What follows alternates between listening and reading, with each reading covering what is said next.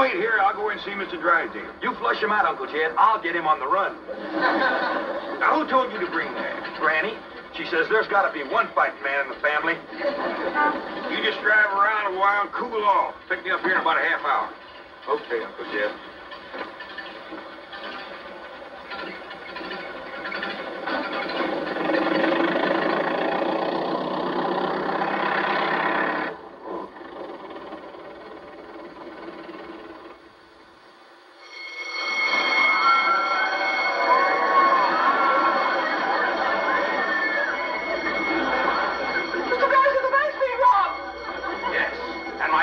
Where are you going? As president of this bank, there's only one place for me at a time like this. My bulletproof